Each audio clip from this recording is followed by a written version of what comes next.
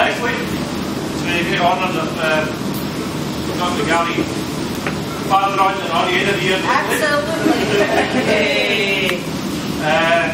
We'll crack them in there. That. Well, before we do that, I have a few things to say. Because being a teacher, I like to be in front of the class, and you guys are that right. So thank you very much for coming, everybody, here tonight, because I'll probably not get a chance to say that later on. Really appreciate you coming and turning out on this night tonight. We've got a busy week ahead of us, so do you. But thank you so much for that. Thank you also to everybody who has turned out here Monday after Monday after Monday through the entire winter, from the very beginning of September until, I think, today.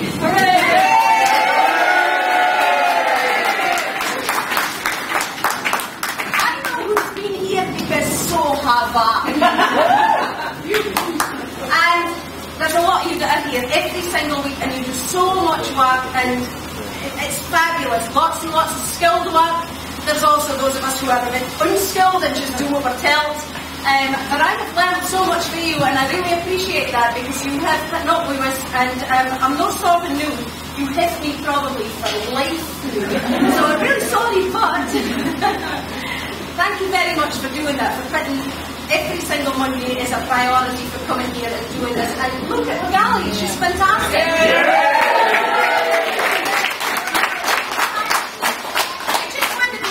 A couple of things in the galley just to let you know why things are as they are. You might think, what the hell is she doing here for? So, the first thing that's kind of pretty bit different is you'll see that we have scaled gunnels, sails, as well as the head and the tail. And the reason for that is because she's a dragon ship. The very first folk in Britain didn't attain anything about Vikings, and they spoke about dragons in the sky. And you'll see the reason I'm saying this maybe later on in the week. But that was what they spoke about when the Vikings first came to Britain. So we have a real dragon ship tonight with lots and lots of scales, and by golly, they were a project in themselves. So that was number one. The second thing I want to speak about is on the sail itself. This sail is a fretty design. This isn't just something that's come out of my head. This is on the Lilliard stone, the picture stone, from a long, long time ago. This is a very, very early Viking design. And the sails of the Viking longships were covered with strips of cloth to help give them strength, because we all know how windy it can get, and even though the climate was different then nowadays, it was still very windy.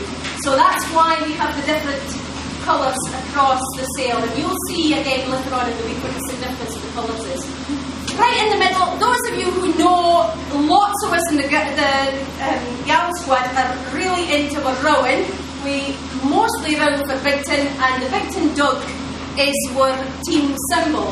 The Bigton Dug is actually taken from an illustration in the Book of Kells, and the team one that we have is slightly different to this. We've kind of stylised this a pretty bit to make it a pretty bit more fierce, and it again does a pretty bit more in work costume over the week. You'll see that too.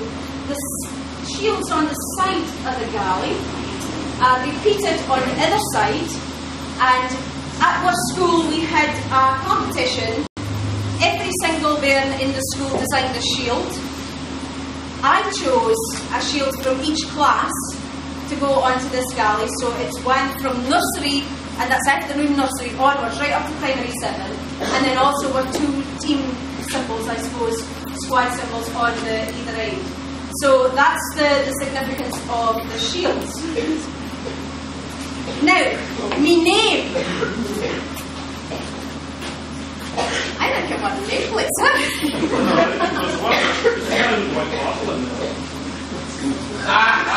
Oh yes, of course, we have a poop deck.